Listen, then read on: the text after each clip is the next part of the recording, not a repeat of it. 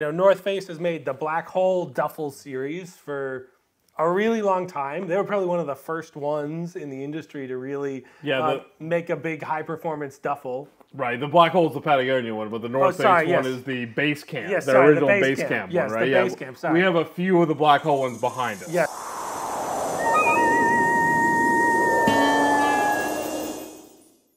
Big time, guys. Welcome back. Today we have a special episode for you where we take a look at one of our all-time favorite bags, the Patagonia MLC, and see if we have a challenger that can really take it on. I've got Big Time Ryan with me today. Big Time Ryan, what bag are we bringing into the bag battle arena? So I've got recently picked up the 42-liter North Face Voyager Duffel. So I've used this MLC. This is like the second generation. This is the big one, the 45-liter one. This is the Trinity Bondage Edition. Yeah, I like the shiny gloss black. I've used this for probably 5 or if not more years right now, and it's been a really good go-to bag. But I was just kind of looking around and I saw this one was actually on sale and I thought I'd give it a go.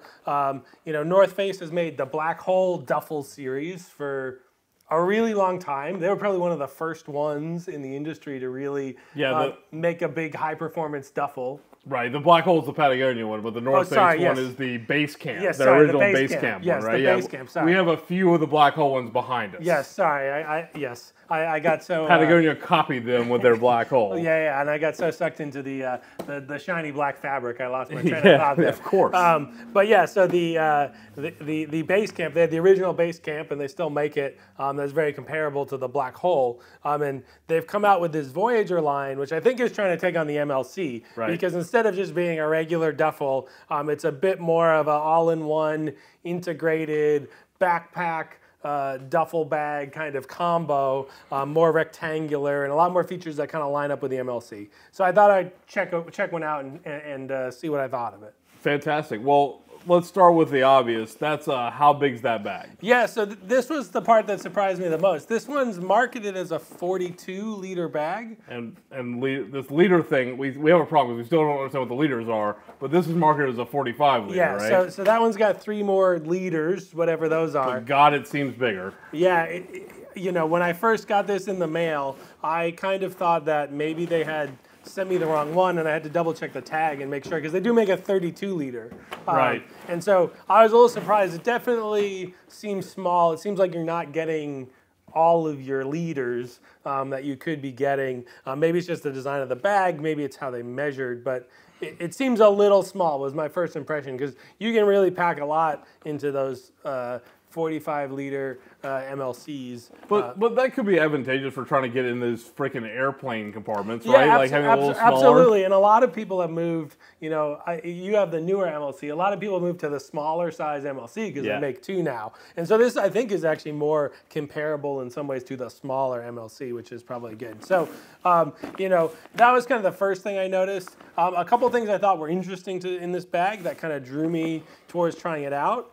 Is it does have a shoe pocket, or what would be normally called a boot pocket, but I think this is probably a little small for some boots. Well, you're not getting your size 15 steel toe Magnum boots in there, are you? That's definitely not. Maybe one of them cut in half, but right. it could be useful if you got some running shoes, some sandals. You're on a work trip, and maybe even just a wet swimsuit, right? Because it keeps it away. Yeah, or dirty laundry, wet swimsuit. So it's definitely useful, but it's not huge. So be aware of that. And then it's all labeled on the inside. Does the bag do the trick where it turns inside and packs into this one? Yes, you can go inside out it and put it inside this, which is cool because you can't do that with the regular MLC. Does it. How's the packing this one into that little bag?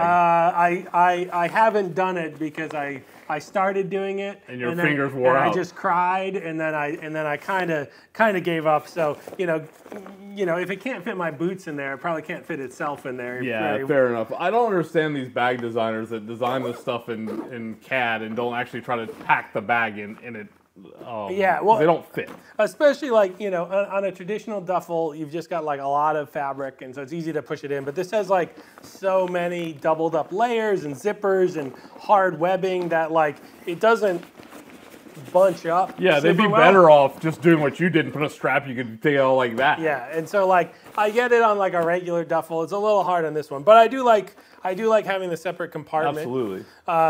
You know, this one, and I was also drawn to this one because I do like this older MLC that's set up more like a traditional suitcase. They've moved to much more of a backpack style. Yeah, we covered that in our video, and what we mean by that is, you know, these two front pockets are really for messenger bag style. You want to run them on the lip, that when you turn it up to run it backpack mode on the style is you've got the gravity problem, right? Yeah. So this is set up much more messenger bag on the older MLCs. Yeah, and that's the way this one's set up. You know, you can see it's got a front pocket here. It obviously has the top and bottom pocket, which are a little bit, you know, kind of work for either. But, you know, I was set up kind of that way, which is nice. It's got two good handles, and of course it has backpack straps that come out of the lid here. But the one thing that was missing for me, especially being set up more like a messenger or a duffel, is it doesn't come with a shoulder strap. Yeah, and now run it like a messenger. Yeah, and now it's got these nice webbing straps here, so I'm sure you could get a shoulder strap and hook one on and it would work out, although they're kind of in the front. But yeah, I was just surprised it didn't come, unless I missed it in the box. I was surprised it didn't come with a shoulder strap. Well, let me ask you a question here. How often do you run it, when you travel with it, how often do you run in backpack mode versus carrying it like a duffel? This one, you know, I've only taken a few trips with it. This one, I've always carried it like a duffel. Okay. The MLC, I would say, it depends on the kind of trip I'm doing. I would say 70% of the time I run it like a messenger, 30% of the time I run it like a backpack. Yeah, I think the one thing to note here, which is odd, is, or it would be a concern for me, is the backpack straps are attached to the lid, which means you're loading it through the zipper. And like when you look at the regular, like the MLC, the backpack's kind of onto the main part of it, if you will, and you're not loading it through the lid. And so that would, you know, maybe that won't be a problem over long term, I don't know, but that's something that strikes me of, you look at the other duffel bags, they tend to get the straps, even the backpack straps, towards the main part of the bag, and here we're kind of through the lid. So it's just kind of an interesting choice.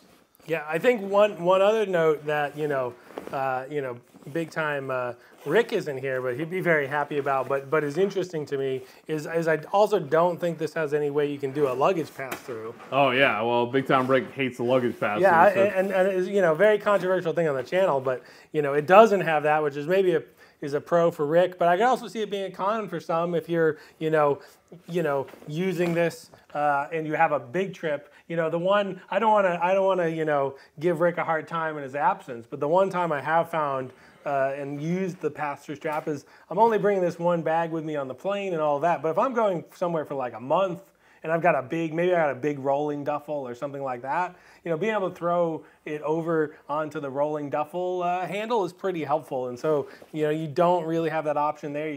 And you don't have a shoulder strap. So if you're trying to deal with like a big rolling duffel or something, pretty much your only option is to go and wear it as a backpack. Well, I think you make a good point. And you know, we carry a lot of camera gear. We got big Pelican cases. They roll. So when we don't have our grip team carrying it for us and we got to carry it ourselves, you kind of need that pass-through. Let me ask you another question here. Does it have the most important backpack feature, which is the hook for your keys? Does it have an integrated hook anywhere in it? You know, it maybe doesn't have quite a hook as such. It does have a bunch of webbing. Is there like special hook inside? I didn't know. I haven't found a special. So it's missing the key hook too. Yeah. God, is it even a bag? I haven't found the key hook that no one uses, but there is a little stash pocket here. Oh no, wait! I found it. Oh, okay. We're good. Oh, fine. Okay. This still qualifies. This is big time, guys. Don't worry, we've got a key hook in this Clearly, bag. I've never used the key hook, but it's in this little top pocket here. Or, well, I don't know what you consider. I don't know what you consider the top. Side pocket, back pocket, hard to say. Yeah. What about opening it up and what about inside it? How do you... So, part of the reason I think that we like the MLCs is because not a lot of backpacks clamshell. Yeah. And when you're packing for traveling, you don't want to be digging down in stuff. You like that clamshell design that allows you to put packing cubes. And I think the MLCs have done a really good job of being the right area rigid, the right clamshell opening, and really kind of making packing for traveling easier. How's this one open? What's the situation there? So I really agree. And, you know, this one, It's more like a traditional duffel, so you know it has a pretty big opening. Yeah. But it really doesn't want to go lay 180 degrees flat. I mean, I have these zippers maxed out, and you can see it doesn't really clamshell, and it's got a little bit of recess. Because the other thing I really like about the clamshell, right, is in the MLC you can pack both sides, and so if you want to go set up in when you get to where you're going, you can leave it unfolded on a big table and you get into this pocket, into this pocket. This one, it kind of flaps over, but it's definitely not really the full clamshell experience. Yeah, that's fair. And so organization wise, looks like you've got one mesh pocket inside, and then what's this all about? Yeah, so you've got the inside mesh pocket, which I'm actually okay with. This has so many internal mesh pockets that it's almost too many layers. I forget which section I put stuff in. So it's got the mesh pocket. It does have this middle divider, which you can go position. I haven't really made use of that. I guess it could be another thing if you wanted to do like partition clean and dirty clothes or something like that. But if you're using a bunch of packing cubes, I'm not quite sure why you'd use the middle partition. But fair enough, it comes with a bag, but it's easy enough to take out. You can get rid of it if you don't want it. Other than that, it's pretty minimal on the inside here because you mainly have external pockets. So you have a big external sleeve here, which is, I think, intended to be the laptop sleeve, although it's not, nearly as padded as what, you get from Patagonia. You've obviously got the boot pocket. You've got some other little side pockets, but, a pretty simple inside. But that doesn't really bother me because, if anything, I think some of the MLCs have too many pockets, and I kind of forget what pocket I put things in. Yeah, the older ones especially. I think, in fact, one of the things they've done on the MLC on the newer ones is less is more, less pockets are more. So for you, what are your favorite features on this bag? You talked about the shoe holder. I think there's something to be said about the color, but what and the fabric. But what features do you like? Yeah, so I like the shoe holder. You said I think the materials are all really nice. They've gone with this. It's still like a coated rubberized, but it's a kind of matte or satin material, and I think that feels really good. I like that. Obviously it depends on what colorway you get, but the logos are fairly subtle. We've got like black on not so subtle. That's a big downside of the MLC. Yeah, we got black on like a dark green, so I do like that. I also really like. I do think the handles you've got. Well, a couple things. Good handles. You've got 4 of them, so all sides, top and bottom, and they're really nice handles. I think the build quality is really good. And like I said, the MSRP on these is like $155, I think. But I've just seen them, going on sale kind of on and off all year round in different colors, and so I think I paid under $70 for this, and so it's a lot of bag, and it seems like a really nice bag for the price. I just don't know for me if you take that price out of it, that it's more compelling than the MLC. I think the MLC is just a little bit more thought through, either the 2nd generation or the 3rd generation one. And, I think you can squeeze a bit more into the space. I got to be honest. I like the price. I like the fabric. I like the no labels. The handles are amazing. Having 4 handles on the outside is amazing.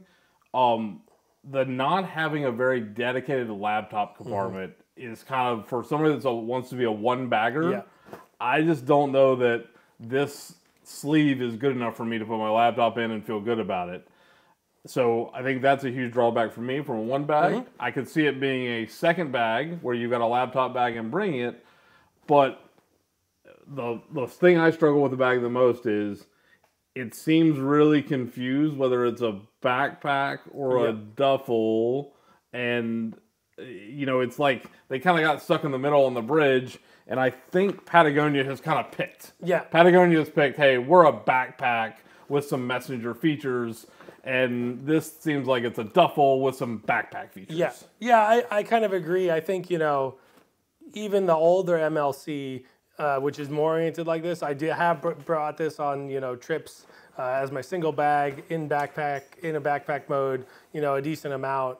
I think I might struggle with this one because I agree it feels a little bit less full featured in that regard. And at the same time, if I was going to go bring 2 bags, I think I'd lean towards a dedicated backpack and just if it's from North Face, just a regular duffel from them, a regular base camp duffel. Those things are, I think, cheaper, lighter, tried and true. Maybe even those have straps. Maybe the backpack straps maybe aren't as good. But you know, I just feel like, yeah, it's a really good attempt. But I think, you know, Patagonia has been making the MLC for so long, and they've been through so many generations that they've kind of figured it out. And hey, maybe in a couple generations, North Face will kind of get there as well. The other thing worth noting is they do have one other one that they call a travel pack, and that's like a 35 liter. So, you know, based on this experience, that might be very small, but that one is is pretty much like a full-on backpack. And so that one might be interesting if you're looking for something to compete with maybe the small current generation MLC. It might be interesting to look at that travel pack. I think it's the Voyager travel pack. That is like very backpack oriented, which might strike a better balance. But then again, you might not have the versatility of sometimes using it like a duffel if you want. Yeah, fair enough. Well, big time, guys. Here's the deal. There's a reason you see so many MLCs in the airport. They're pretty popular. They're pretty effective. North Face certainly has a challenger here. Value for the money, I think fairly high. Yeah. Do you think you're going to replace all those people you see with their MLCs that have already paid the $200 to Patagonia? Probably not. And so for me, I don't think I can consider this an airport bag. I think it's a weekend and then the van kind of travel bag. But I'm going to stick with the MLC in the airport. Yeah, what about you? That's kind of exactly what's happened to me. I've taken this, you know, out and thrown it in the back seat of my truck. It's great in the back of the truck with, you know, clothes to go camping or to go out somewhere on a road trip. But when I've had to go, you know, get on planes and trains, I still find myself reaching for the 5-year-old MLC. All right. Big time, guys. What do you think? Would you rock this North Face? What other bags are you bringing with you that you think compete with the Patagonia MLC? Let us know in the comments. Thank you very much for watching. Like and subscribe.